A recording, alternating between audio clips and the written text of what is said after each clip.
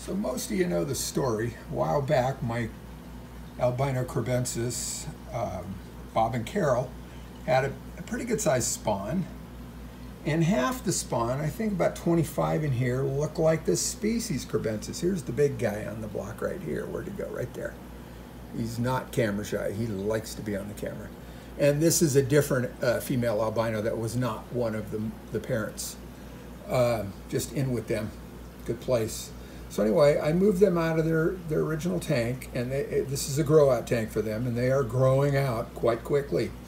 So today I just captured the rest of them, and so far I got 28, and I think there's a couple more strays in the tank with Bob and Carol.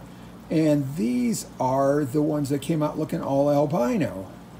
So I'm going to put them in their own grow out tank. I set this tank up, I think 3 days ago.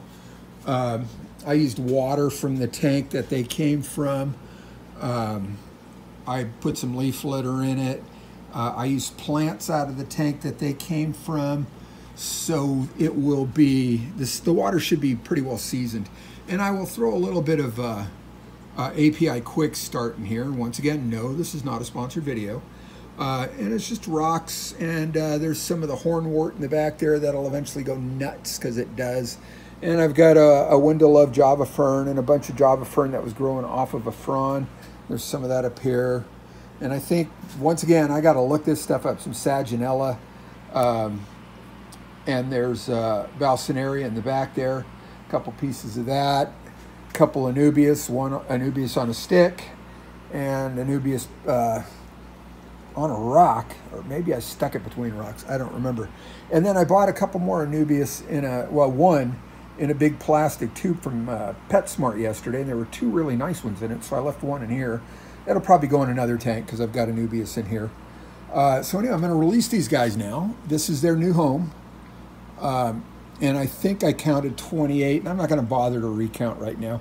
And again, I did a little bit of gravel vac in the tank that they came from, sucked up some mulm and some of the detritus on the bottom, so that way some more of that beneficial bacteria, and probably some of those little beneficial microbes, the little microfauna that they like to eat.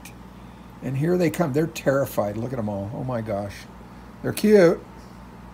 They don't want to leave the cup now. There's the first one. Okay, I'm going to back out a little bit so we can... There they go. Landslide. Or is it a fish slide? There we go. Couple bits of gravel, and they are in. Let me hang the cup back here again, and we'll go find them. Hanging out down here in the bottom. Not easy to see on this gravel, but they should be fairly easy to see against the black rocks. That's why I put all the black rocks in. I thought the contrast would be cool. What I should have gotten was some black gravel as well. I found some yesterday at Lowe's, didn't grab it. Maybe next time. So do me a favor, give a like and a subscribe if you would, please.